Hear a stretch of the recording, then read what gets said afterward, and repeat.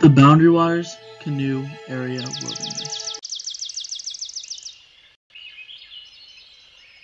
Presented by Louis Deeney. The Boundary Waters Canoe Area Wilderness, or BWCAW, is located on the border of northern Minnesota and southern Ontario. The Boundary Waters are a protected wilderness area located within Superior National Forest and bordering Quetico Provincial Park in Ontario, Canada.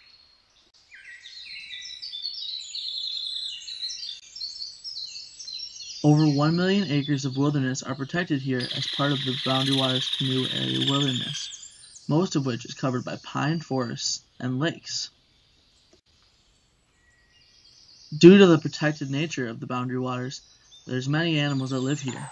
The Boundary Waters are home to many animals such as the moose, which can weigh up to 1,500 pounds and be 7 feet tall in adulthood. Black bears also thrive in this environment, and they have become so common that campers must hide their food in trees to keep them away from their campsites.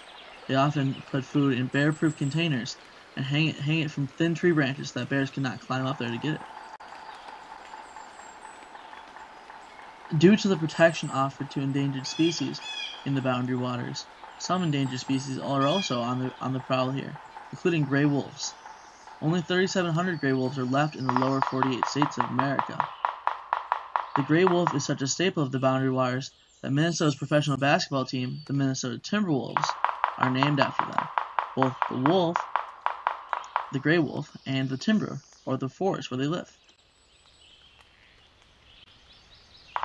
During the summer months, you can travel into the Boundary Waters only by canoe. You can paddle on the lakes and portage or carry your gear in between lakes to travel. This can be hard work, and often you have to carry your canoe up to a mile or more in order to get to the next lake. However, many campers do this every year to find seclusion. During the winter months in northern Minnesota, the lakes freeze over thick and snow falls heavily across the ground. In order to get around in the Boundary Waters Canoe area, you need snowshoes and sled dogs to help you get around. Snowmobiles and other motorized forms of transportation aren't allowed on the lakes in the winter, the same way they aren't in the summer. This means that the lakes stay clean even in the wintertime, but it also makes it very difficult to get around. Every year, the Boundary Waters becomes a destination for over 250,000 campers who are seeking to get away from cars, roads, powerboats, and other signs of the city, and seek clean water and clean living in the Boundary Waters for a short period of time. You can see below you a typical campsite that people live for. It's very simple and allows people to get away from the city for a while. While visiting, campers come to fish, simply camp on their own, or to relax away from the city.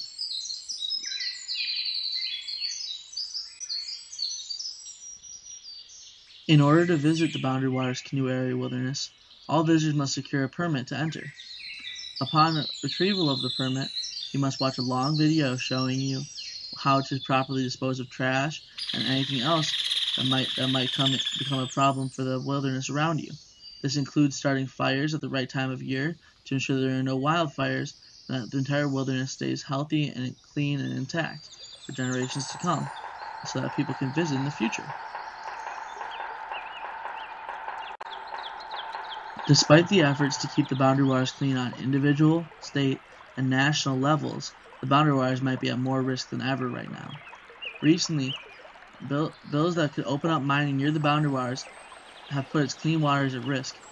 4 large proposed mines have been planned just outside of the Boundary Waters, and 1 inside the Boundary Waters that could poison the water near that area, as well as get into the groundwater, which could poison the water throughout the entire Boundary Waters area and ruin this great wilderness.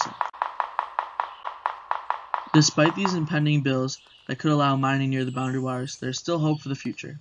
These bills have not passed yet, and Minnesota as a state has always done a great job protecting the Boundary Waters from these sorts of bills, which have happened in the past, as well as Superior National Forest which the boundary wire is within, is a protected national forest and is therefore protected by the country. Hopefully these bills do not pass, and you can do your part by going online and signing a petition to stop these mining bills. They are still being considered, and we hope that you can still visit the boundary wires as clean and as safely as it is today in the future. Hope to see you soon.